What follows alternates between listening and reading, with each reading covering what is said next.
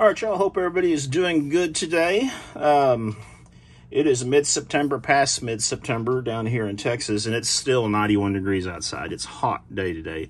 Feels exceptionally hot, but I don't know what's going on with that. But anyway, I was in Costco today, and boy, let me tell y'all, that alone is a rat race down here in the suburb of Houston where I live. I mean, it's such a crowded store. Oh my gosh, people in and out. But with that said, those people at Costco are pretty good about getting you checked out and getting you out of the store. They run you through there like cattle, to put it simply. That's the way my late mama would have said. They run you through there like cattle. But I spotted this. This is a Leatherman Bolster, which was a new name for me. And upon further research when I got home, it appears that this is a Leatherman exclusive for Costco, that they partnered up or something and came out with their own exclusive line or model, which is not unusual with warehouse stores, big box stores like Walmart, places like that. It's not unusual for some people to have a dedicated product or product line for those goods. But they are selling these at Costco for $39 right now. And again, this is September of 2022. If you don't have them at your Costco near you, you can go online and buy them from Costco for $44.99. $5 shipping, I think, is what it is. And at first glance, looks like a pretty good deal. But that's what we're going to do today, is take a closer look at this. And I'm going to do, some slow pans on the packaging here. And I know y'all, hey, you know what? I get comments all the time. Hey, this guy talks too much and stuff like that. You know, I appreciate your patience to those of us who actually listen to all my rambling and watch through my videos. I think there's might be 3 of you. But let's see, 420 HC, which, 420's been around a lot of years. It's the steel that's used in the Buck 110, and I have no problems with it. I think it has pretty decent edge retention, and most importantly, it's easier to get an edge on than some of these new fancy steels. But y'all know, if you've watched my previous videos, that normally I'll EDC a free P4, the Leatherman free P4, which is one of the newer ones. And I love it. It's a great tool. But here's the problem on that free P4. It's about 8 or 9 ounces, I think. And it's heavy throughout the course of the day. I mean, y'all have seen my videos. You know I'm a pretty big fat guy. I belt carry. And yeah, when you get that much weight, when your pants alone want to fall off you because you don't have no ass to keep them on, it becomes a problem sometimes. And so that's why I've been kind of looking for a lighter Leatherman. I know I'm going to sacrifice 2 great utilities, actually, the saw and the scissors, by moving to this. But it might be a pretty good compromise to at least keep the basic Leatherman tools. And as you can see, this is still, even though it's $39 at Costco, still made in USA, if that matters to y'all. Now, it says US and global parts, so they very well could contract out the handles or the blades or something else to China or Taiwan or wherever, and then put them together on this. And when they do that, they do not have to disclose the country of origin of those parts, because they're taking those pieces and put them together into the final unit here stateside. So that's the law. But this is what the packaging looks like, so let me go off camera and take this out, and we'll take a look. Don't you all love this bomb-proof packaging that some of the warehouse clubs and places like that use? I mean, this packaging has no way to open it, no easy pull tabs or anything like that, or perforations.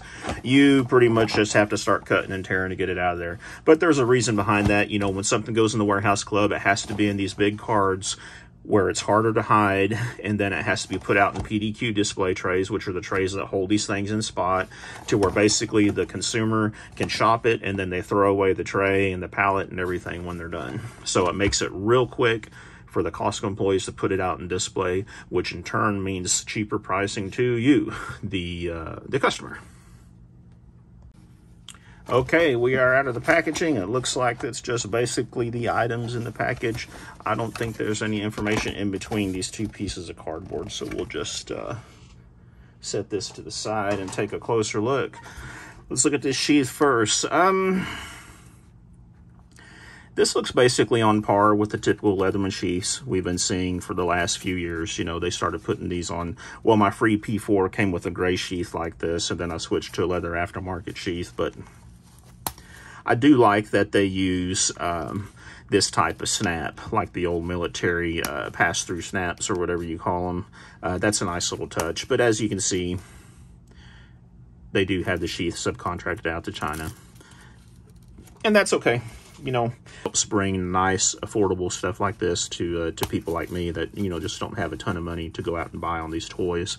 And the sheath has got a little elastic piece in here, which is nice, actually. I like that.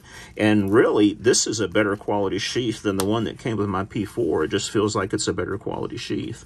And what I like about these nylon sheaths, too, is that as they get frayed, little pieces of thread come off or whatever, just hit it with a lighter, remelt it, and you're good to go. Plus, they don't retain the moisture like a leather sheath will sometimes. So, yeah, sheath looks pretty good. Now, take a look at the tool. Now, here's something that surprised me. Check this out, y'all. It's got spring-loaded pliers in it.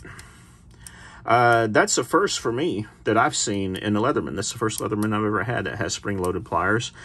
You know, and that I could see how that could definitely be an advantage sometimes and definitely feel awkward sometimes, probably, depending on how you're working with something. So let's just take a look.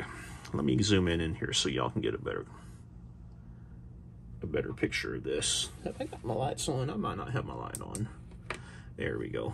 Let's get that other light on there too. And you can see it does not have the replaceable cutters, but that's okay. And they're actually not, yeah, those aren't bypass cutters either. Look at that. They have a heavier cutter portion in the middle of it. See that? It's kind of odd. We'll have to check that. I think most of my other Leathermans have these are like diagonal cutters, really. Most of my other Leathermans, I think, are bypass cutters. We'll check on the P4 here in a second when we take a look at it. You know what? Let's check right now. And see, the P4 has replaceable cutters, but as you can see, they bypass each other when that closes, right? See that? Snip. See that bottom part? Snip, snip, snip. You can cut like a nice big wire there. Then, of course, you can replace these cutter heads if you need to. These, see if I can get that. See, they just kind of come together in the middle. Like I said, like a pair of, we used to call them dikes, side diagonal cutters, I think is what the technical term is for them. But that's kind of interesting, yeah. Now, I do like the fact that it has, you know, pretty good meat up there in the teeth. Boy, it's hard to get this thing to focus on things. Come here. See that? Pretty good. And I must say that the handles, you know, being this rolled, it's stamped stainless, it looks like, and then they have it rolled at the edges. See that right there? That provides a nice, comfortable, you know, it's comfortable. No sharp edges or anything like that. So yeah, at first glance, the pliers look pretty good. Let's see what we got on this side and how hard they are to open. Let me see here. It doesn't appear like it has a lock on it. It's got these little thumb pieces right here that you can flip up. And we've got a little serrated blade, and it does have a lock on it. There it is right there, I think. Let's see here if I can figure this out. Oh, it does not have a lock, I'm sorry. It's just a friction, just like a slip joint knife. See that? And it just pops back over. But we've got a little serrated blade, which would be handy for cutting open packages like this one just came in. I kind of wish it had a little bit more aggressive Spyderco-esque type serrations on it, but that's not bad for what's on there. That will be a good heavy use blade, and I like that it's shorter than the main blade. All right, and let's see what we got next on here. We have a small inch and centimeter ruler in conjunction with a file on one side, and it's kind of just cut like a mill bastard file. And we've got a small cutout right here, which that looks to me like it would be an excellent spot for a ferro rod. to strike a ferro rod right there in that little curvature. Kind of handy. We've got a little lanyard ring, which I doubt I'll ever use that. And then we have the classic can opener. But Leatherman, they also put a nice heavy stripper, like a wire stripper right here for it, which is a nice little plus. And you can see they actually do use a sharpened can opener. And it looks like the lip right here is not grooved. You know, sometimes Lip Victorinox will put a groove on those to help it catch on the lip of the can better. But it looks like a good functional can opener. Always a handy thing to have on you. Y'all may think I'm joking, but I'm not. You know, have you ever tried to open a can without a can opener? Yeah, of course, yeah, it can be done. Hell, people did it for years and years just using knives, whatever they had available. But a can opener makes the process a hell of a lot easier. Excuse my language. Got a nice flat blade screwdriver right there, and you can see they're kind enough to let you know that this is a standard head, and then the Phillips has a little Phillips marker on that. And I reckon that's so when they're pushed through right here, maybe you can see which one is up or something. Let's take a look at this Phillips. And it's just a flat Phillips type. But for the most part, when I use these, y'all, they work pretty good. They work pretty decent. Pretty nice looking Phillips. All right, let's close this up. Closes up pretty good. There's no magnets or anything on it like the free P4, but it has pretty good retention on there just with the slip joint. So let's take a look at the main blade. And this is in 420 HC like we discussed earlier. Typical nice grinds from Leatherman.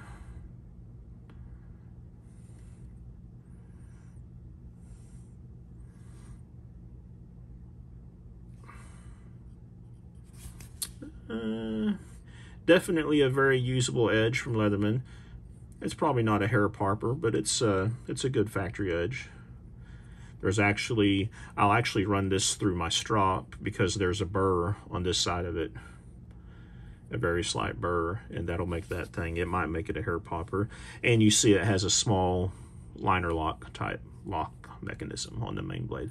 That's about a must-have in my opinion nowadays. It's really nice to have that lock on your main blade. And it looks like the main blade is the only one that's accessible when the unit is closed. And it's set up for a right-hand tip-down carry if you carry it with a pocket clip in your pocket. Drops down in your pocket. How easy is it for one-hand manipulation? Well, not bad. Not bad. Let's see if it has any lateral play in it. No, nice and tight. And I will say that the quality of this is typical Leatherman, nice quality. For a $39 retail, made in USA, yeah, personally, I think this is a bargain, especially considering, gosh, I still have my original Leatherman. It was one of the ones made in the early 90s when Tim was still in the shop and everything. I bought it at JCPenney. I feature it in a video. I think it's called 40 Years of EDC or something along that lines of that. And hell, that original Leatherman, I think I paid 60 bucks for it or something like that. My mom bought it for me at JCPenney when I was going to college. She ordered that thing for me and said, "Hey, Bubby, go down and pick this up at JCPenney. I know you've been wanting one." But yeah, I gotta say, you know, it's a pretty nice little setup here. It does have a clip on it, but I'm sure you could take that off. I'm sure they were thoughtful enough to make that screw short enough where you can just take the clip out and then put your screw back in and, you know, make it even smaller profile. But is it as, you know, the quality as of the P4? No. Of course not. I mean, this is a tool, and this is a free P4. I think I have a video that I did on this pretty much exclusively on the P4, if I remember right. P4 is a great rig. You know, it does come with a pocket clip, which I don't have attached, but one of the advantages of the P4 that a lot of people like is you can access all the tools while it's closed. And the tools, they come out very easy. They use a magnet system. You've got all these great little tools. You know, you've got a really good selection of them on here, from all to the can opener to the file. You've got a full-size serrated blade.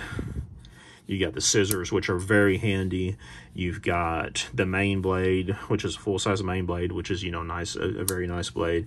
And then, of course, you have one of the things I really like is the saw. I do like having a saw on me at all times if I can. But man, this thing is honking heavy. Let's see how much they weigh here. All right. Let's do a little scale check. We're not going to tare it today, folks, but let's put it in ounces. First, let's check the free P4. 8.6 ounces. That's pretty hefty, folks. Okay. Now, what I have been carrying since the free P4 is really kind of pulling my drawers down sometimes, I have been carrying this old Skeletal CX, and this is one of the nice. I like this one because it has a 154 cm blade, but obviously, like stepping down to this bolster, you know, you're losing a lot of the features that are in the free P4, the same as you would carrying anything. You know, basically you have a pliers, wire cutters, and you have a screwdriver. That's what you get. That's what you get in this one. You ain't got a can opener. You don't have a wire stripper. You don't have a small blade. You don't have a file. None of that good stuff. You do have a little carabiner though with a bottle opener on it if you need it. But let's see what this thing weighs. 5 ounces on the button, and we'll check the new one, the bolster we're talking about here. 6 ounces on the button. So saving 2 ounces. Actually 2.6 ounces, 8.6 for the free P4. And then 6 ounces for the bolster. You know what? Let's take this scale off this cushion. Make sure that thing's not interfering with stuff. Just to make sure we're all fair. 6 ounces, 8.6, 5 ounces. So when I'm carrying this one, because this one's too heavy, I always feel like I'm missing out on some stuff. And there's been a couple of times where I wish I had this one for whatever tool or something like that. So my thoughts are I'll try carrying this one for a while, and maybe it'll be a nice little fit. You know, something that that will help to fill a void. I like that you can access the main blade with you know, with the tool staying closed. It's a big plus. Everything else, you know, will be accessed like normal. Yep. I'm not for sure what I think about those spring-loaded pliers. I'll have to let y'all know on that. I don't know if there's a way to disable that if a person doesn't like it. I doubt there is, because it's probably built in here. But yeah, we'll give it a try. I might post a follow-up here, oh, I don't know, give me about 6 months or a year or something like that of carrying it, you know, before I can give you really good feedback on it. But if y'all have any questions in the meantime, you know, as always, just drop them in here in this video. I try to answer all my comments. Sometimes I'll answer twice in a week, and sometimes I'll answer 2 or 3 times in a day. It just depends on the number of comments coming in and how busy I am and all that good stuff and everything. But yeah, let me know any questions. Let me know what you think of this video. Y'all don't forget to click that like button. It really helps me out. And subscribe to my channel if you haven't already. Stay safe out there. Everybody have a great day. The fitment in the sheath for this item. So let me see, how would we prefer to carry this? Probably tip down on your waist. Normally on my waist, I would prefer to carry it, I'm right-handed, on my right waist, and pull it out where I can get access to the blade. So that would be in this situation right here, okay? A little tight, like most of them do. But I can tell you this sheath is not custom made for it, because look, we've got a, you know, pretty good gap at the bottom of it. Now, as this gets used and it gets beat up and stuff like that, it'll loosen up and everything. But it's not going to get to the point where it'll be too loose, you know, and fall out or anything like that. Just know that it's going to be broken in a little bit. Now, one thing that a lot of people don't know, and this is what I use this for, A lot of people complain, well, why does the sheath like this down here in the bottom? Well, in these nylon sheaths, that's when it's on your belt, trying to fish this out. You reach in here with your thumb or your index finger on the bottom and you push it up. And then you reach up in here and grab a hold of it a lot easier. That's what I use it for anyway. So yeah, it looks like it fits pretty decent in the sheath. You might be able to repurpose this and use it for some of your other Leathermans or whatnot, because it looks like I said, there's plenty of room on it. Let's look at that skeletal in it just for giggles and see what it does. Yeah, see, skeletal fits in there fine. Skeletal is the easy one to retract too, because you can just grab a hold of this part and take it out of the sheath. The P4 is going to be too big. Well, you could jam it in there. Yeah, there you go. See, the P4 does fit in it too, it looks like. And then easy to grab out. So, yeah, this is, yeah, nice little sheath. Fits good. So, again, almost forgot to put this in there. Just wanted to drop it in. Take care, y'all.